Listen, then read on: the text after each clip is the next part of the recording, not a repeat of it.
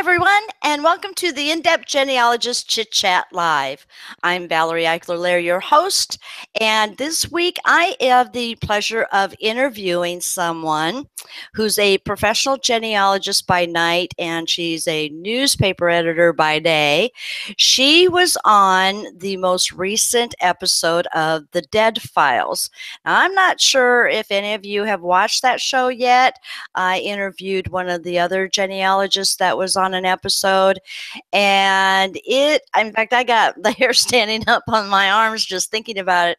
I have to watch a couple of comedies, or like this last Saturday I watched a football game just so that I don't have nightmares, because it can kind of get spooky. But basically The Dead Files takes an investigation into a paranormal activity.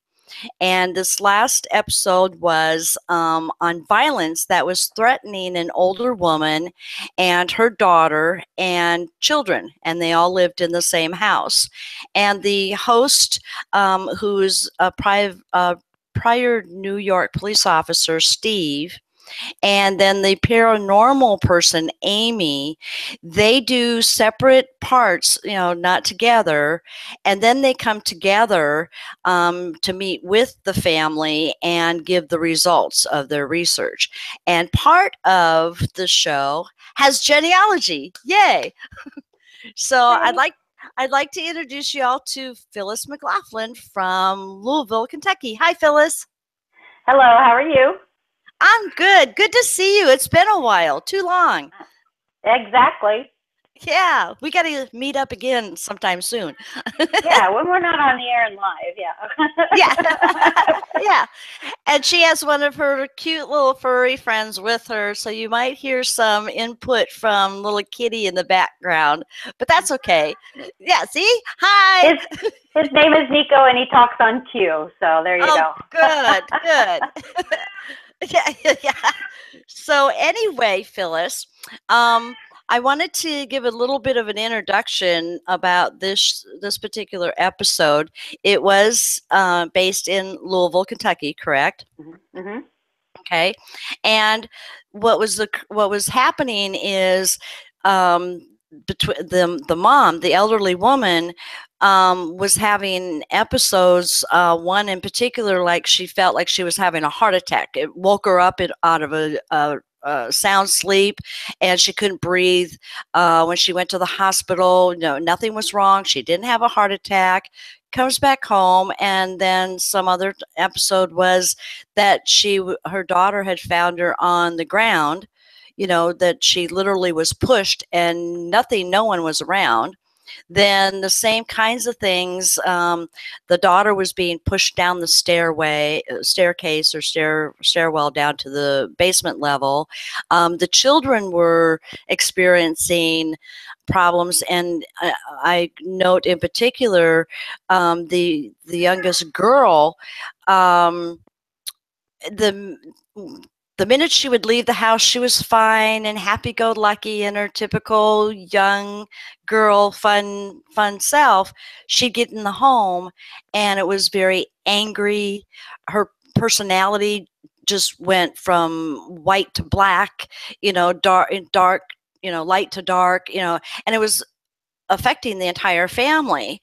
And so now, Phyllis, my first question is, do you get to meet the family? No, No. In fact, what happens is they give you two different scenarios, because they had two properties that they had researched. So I didn't know really until I saw the episode, which one they were going to choose.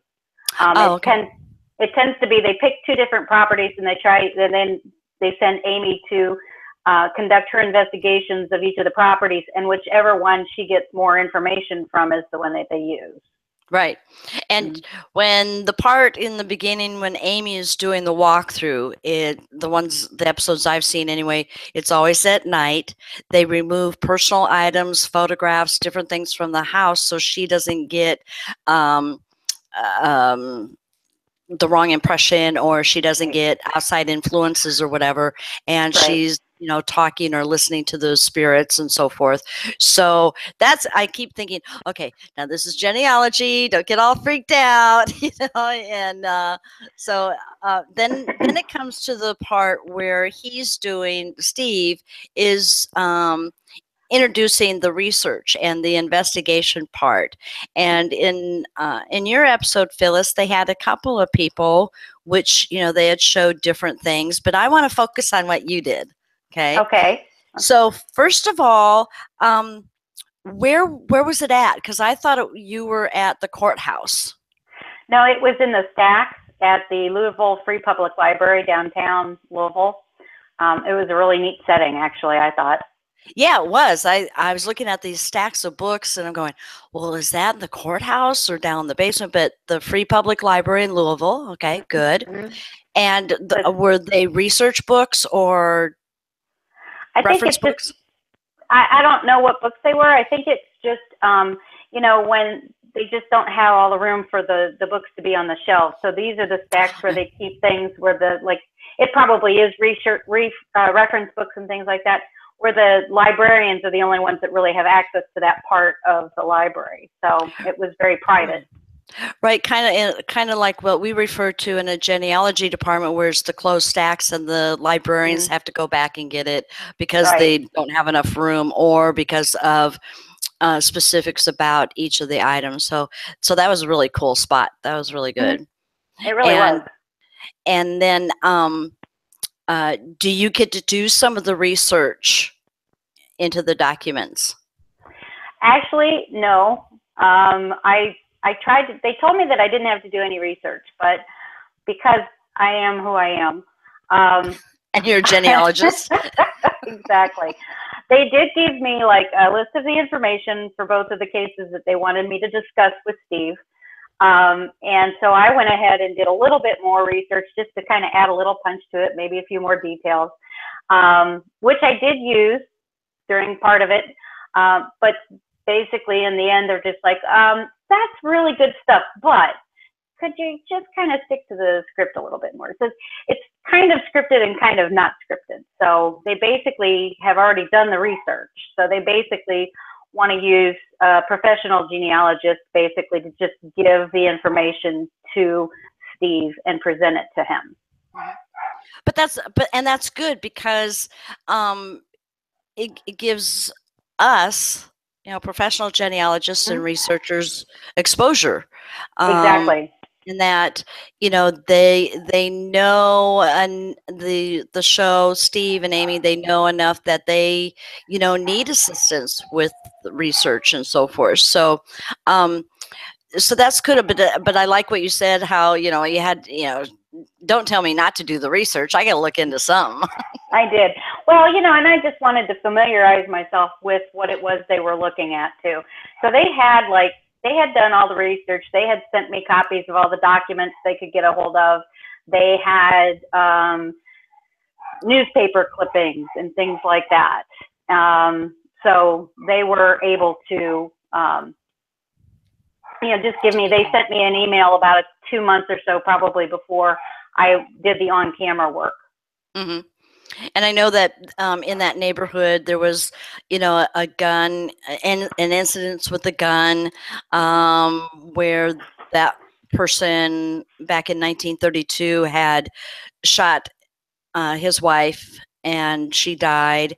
He was judged to be insane, and it's like, so all that was interesting. And then on your part, you had given the photographs of this Morris and his wife Minnie. Mm-hmm. Yeah, how did you feel when you were looking at that? Did that kind of give you goosebumps, or excited like your own research? It was kind of like that, and it was odd.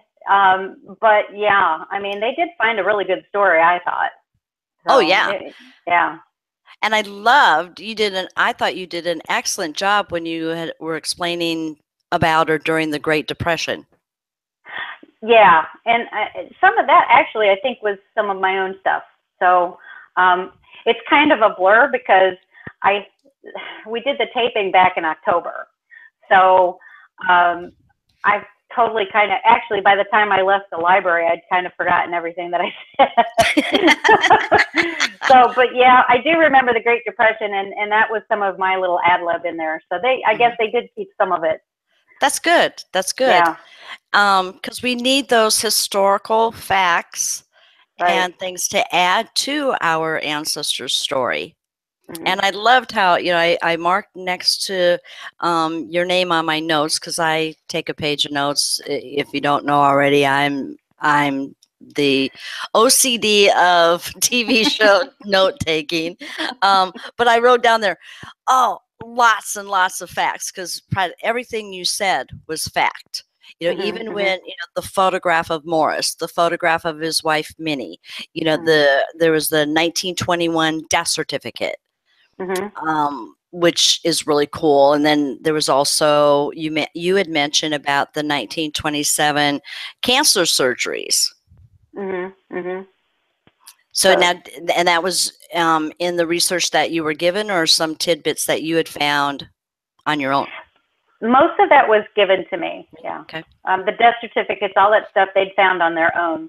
And I was tickled, because it's like, okay, good. They've got primary documents that they can use for this research, and they did their homework. So right, the original rather than a derivative. Exactly. For a death, you want the original record rather than a derivative. Say like an obituary is a derivative, right, so to speak. Right. So then there was a 1931 and then a 1947 death certificate. But I thought it was very interesting how some of that, for those deaths, in some cases it did refer back to some of the original people that were involved in that area or on that property, right? Yes, it did. They stretched it back as far as they could to get as much information about what had happened at that property. Yeah, they brought back, I think the furthest back I have written down is 1913. That was a death certificate, but I didn't write down, because I don't even think they mentioned the date of the newspaper clipping on the alimony part. Okay. But right. So the earliest date I wrote down was 1913, and I just loved seeing Steve sitting down in front of a microfilm reader. That was good. That was a good touch. Yeah. It's like, good. You got to show what the research is about. But Phyllis, isn't it all online? Oh no, yes, it is. And you and I know with DNA testing, you can find everything out. You don't even have to do the research. Yeah. So it's good that aspect, looking right. at books and looking at the microfilm and getting into original records, instead of, the derivative records. Of course, you want them all, but and then the copies of, and I would assume the copies are from original photographs or clip newspapers as well. Right. And I know you're editor of newspaper. I was an editor. I'm now actually just a staff writer. But I'm on a daily instead of a weekly. So. Oh, yeah. Cool. Yeah. So it had to, what I was getting to is, it has to be really exciting to see them using newspaper photos or newspaper clippings. Oh yeah, I'm always glad when they do that. It makes me feel like my work has value. Oh, it does. It does anyway. So that's awesome. I was going to ask you let's step back a bit. How did you get involved with this? Did they reach out to you? Did you contact the show's producers? How did you get involved? I got a phone call out of the blue. Really? I'm pretty sure it was a phone call. It may have started with an email. And I thought, oh, well, this is interesting. And I contacted a couple people I know who have done television for this kind of thing. And I said, hey, because I'd never heard of the show. I'd never seen it. And I mean, which is odd, because those are the kind of shows I like to watch, because my husband doesn't buy into that stuff, but I do. And so yeah, they said, yeah, sure, why not? Go for it. It's it would be fun. And it was a lot of fun because I really got to learn how they do these things. And so, yeah, so I gave them a call, and then they set everything up, and I played hooky from work for a day. I told them I had an appointment, but I didn't tell them what until it was supposed to air, and that's when I told everybody, "Oh, guess what? I'm going to be on TV." So, well, yeah. Plus, too, it's probably in the contract that you can't pre-announce it or say anything prior to right. the production. I told friends and family, but I didn't really post it on. I didn't post it on Facebook or anything. I just, because I wasn't sure. It's kind of one of those things. It's like, well, yeah, but what am I going to look like? And how are they going to act? Are they going to edit it so that I look like I'm smart and I know what I'm talking about, or what? So, I happen to know that you're an excellent researcher, and so you aren't going to. But like me, I get mumble mouth in front of the camera, but I'm a lot better. Don't ask me to write. I'll write. I enjoy writing for my students and for my clients and with my own family. But to put it out there, it's like, oh no, let me do a video blog. Right. Well, see, and that's what's funny is I like to write, but I did a small stint in radio journalism before I got into newspaper, and that went back. But I really think what really helped me manage to go through with this and present this information and not really be all totally nervous is the fact that I started a couple of years ago doing presentations.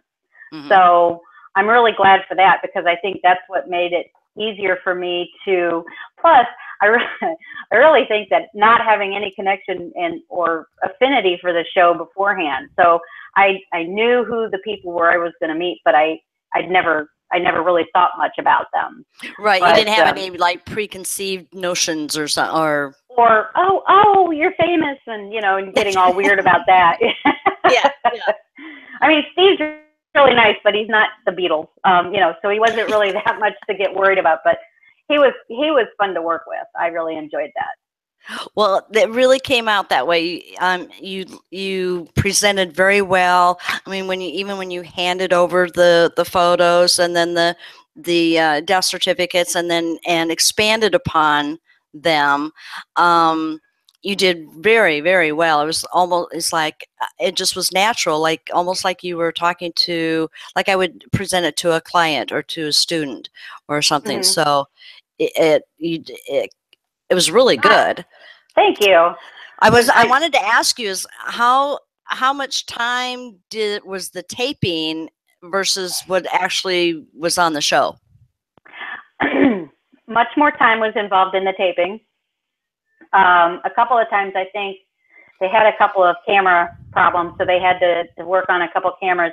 They moved the camera angles a couple of times too, so we'd have to stand around waiting for that. If you ever do this, don't wear uncomfortable shoes because you'll be standing for a long time. I would say, I can't remember exactly, but I would say it didn't really take more than 2 or 3 hours.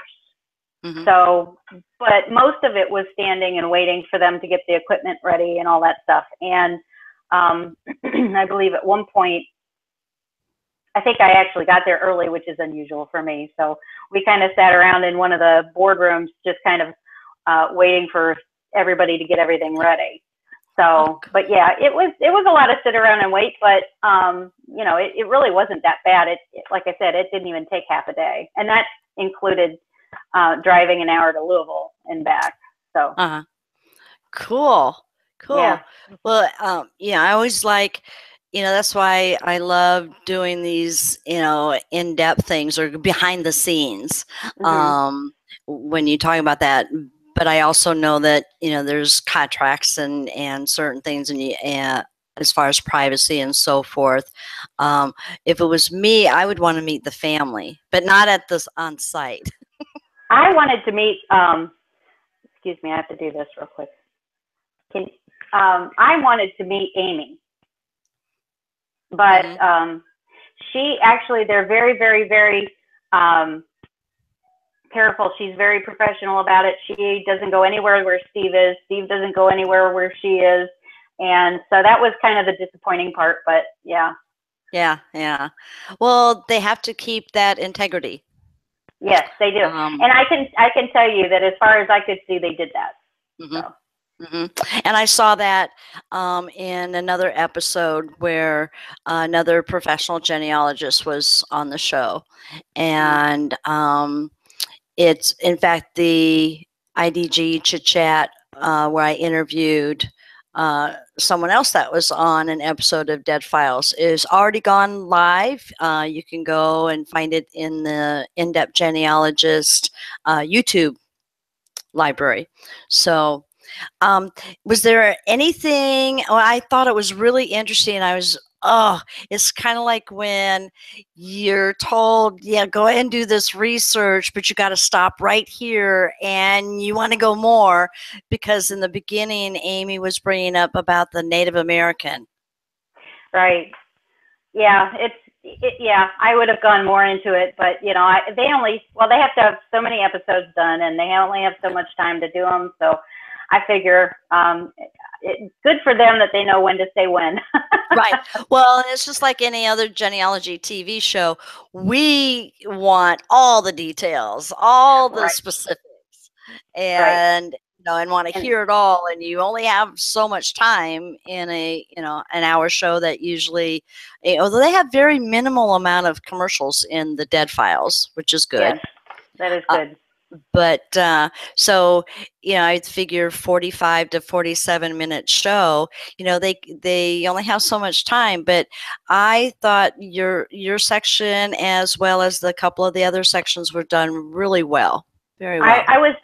I was impressed because like I said, I hadn't really watched the show all that much, and like you said, being behind the scenes, you kind of get a chance to see exactly how things are put together. And I have to say that the final edit seems seamless. You would have no idea that was actually several takes.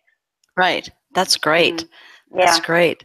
Well, congratulations on them giving you a holler to be on the show, and that it was in your area. And when I do get a chance to get down there, we're going to have to go to the house and the land, Yeah, I can dig up the address, I suppose, for the house, since they gave me all that information. So yeah, we'll do that. That'd be fun.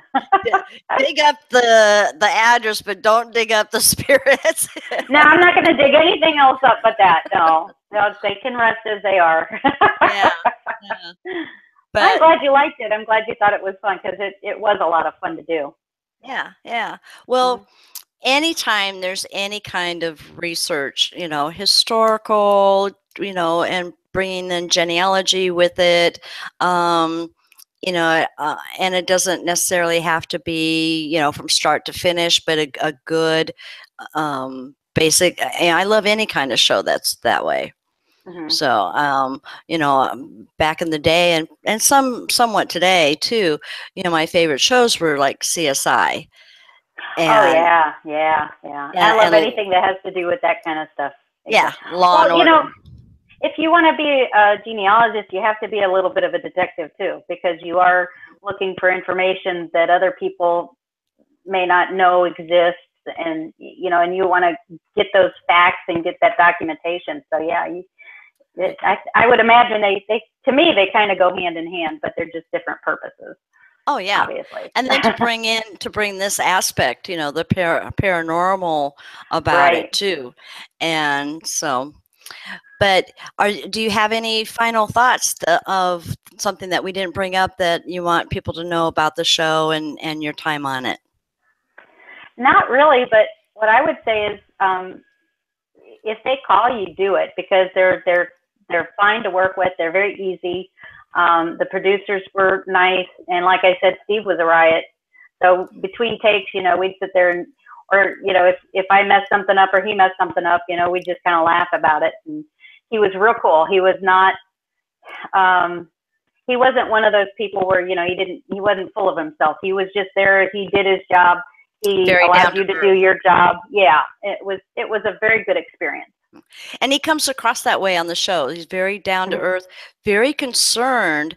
You know, I see his compassion for these people, you know, that the show is about. And that definitely comes through. So that's good to hear. But and thank you so much when you first told me that, you know, you had an episode coming up. I really appreciate you, you know, sending me a secret message or private message to let me know. So not a problem. Not a problem. I appreciate that. I'm glad that you were on here too, so that we can chat about it. This was fun. I'd love to do it again sometime. Okay, we'll do that. We'll do that. Okay, great. So in the meantime, if anyone would like to leave us a comment, you can do that below the chat.